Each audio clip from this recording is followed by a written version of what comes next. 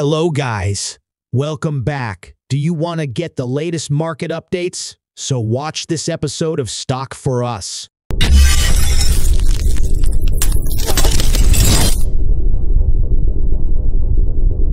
Stocks have put together a pretty impressive run over the past few weeks, even with the collapses and chaos that rocked the banking sector last month. The Dow enters this week on a 4-week positive streak, while the S&P 500 and Nasdaq have each posted 4 winning weeks out of the past 5. Stocks didn't exactly set the world on fire Monday, but they finished in the green nonetheless. Things should get more interesting Tuesday, particularly after China's GDP report and as more companies post earnings. Now that we're more than a full quarter into the year, investors will be keen to look for any changes in companies' outlook and for insights into the state of the consumer, since there are increasing signs that the otherwise hot economy is slowing down.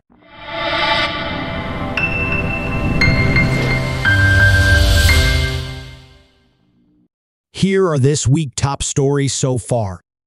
China's GDP for the first quarter was a win for the bulls. The country's economy grew at a 4.5% annual rate in the first 3 months of the year, according to China's National Bureau of Statistics, easily topping estimates of 4%. That's the best annual GDP growth rate for China in a year. Apple introduced a long-promised high-yield savings account with Goldman Sachs, turning to a key partner to push deeper into financial services. The new offering will let Apple Card users earn a 4.15% annual yield, more than 10 times the national average. Only 10 electric and plug-in hybrid vehicles will qualify for $7,500 federal tax credits in the U.S. after stricter battery sourcing rules take effect and render most plug-in models ineligible. Bank of America posted its quarterly results early Tuesday, beating expectations on the top and bottom lines due to a boost from higher rates. Goldman Sachs also reported Tuesday morning, although its bond trading results came in weaker than expected. Morgan Stanley is slated to report its results Wednesday morning.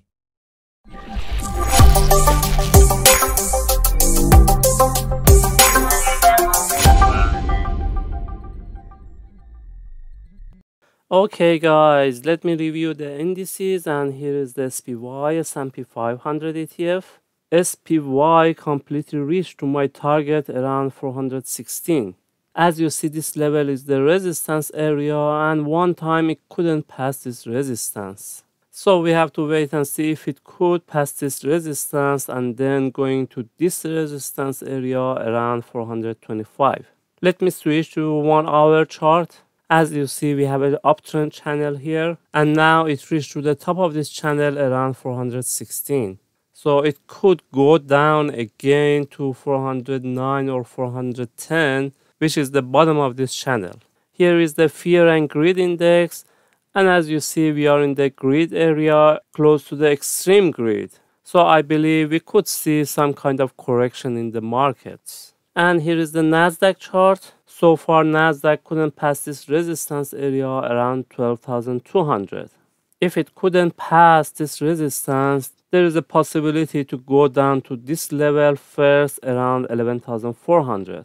So it's better to be cautious around this level. If it could pass this resistance area, then it could go up to this level first around 12,600. And here is the Dow Jones Industrial Average Index.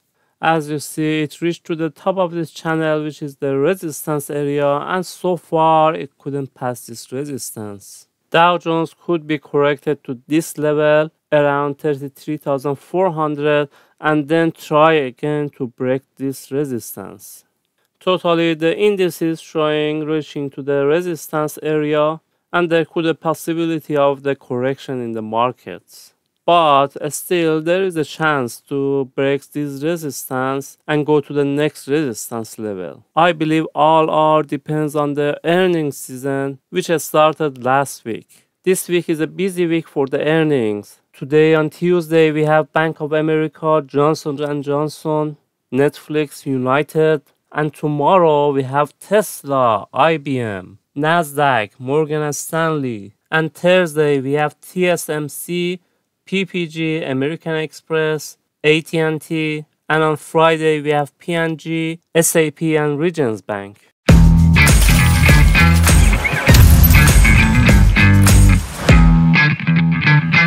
Okay guys, let me review the cryptocurrencies, and here is the Bitcoin chart. As you see, here is the resistance area for Bitcoin. It reached above 31,000, which almost reached to my target.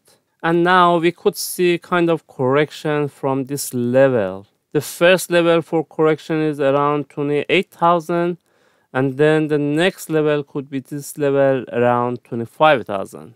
And here is the Ethereum chart. Ethereum reached to this resistance area as we discussed several times. Now we could see some kind of correction, and the first target could be this level around 1800. Okay, let me change to the daily chart. So if it could pass this resistance area, the next resistance level is around 2400, and then the next resistance could be this level around 2800. The 2400 level is not that much strong, but 2800 is a strong resistance. Totally, the markets are in resistance area and the greed index is very high. Totally, it's better to be cautious right now for maybe about a month. I believe markets could be turning and go down until end of the May. Okay guys, it was my review about the stock markets and cryptocurrencies. Wish you a very good week and see you next time. Thanks for watching. Drop a like, leave a comment, and don't forget to subscribe to watch more videos like this.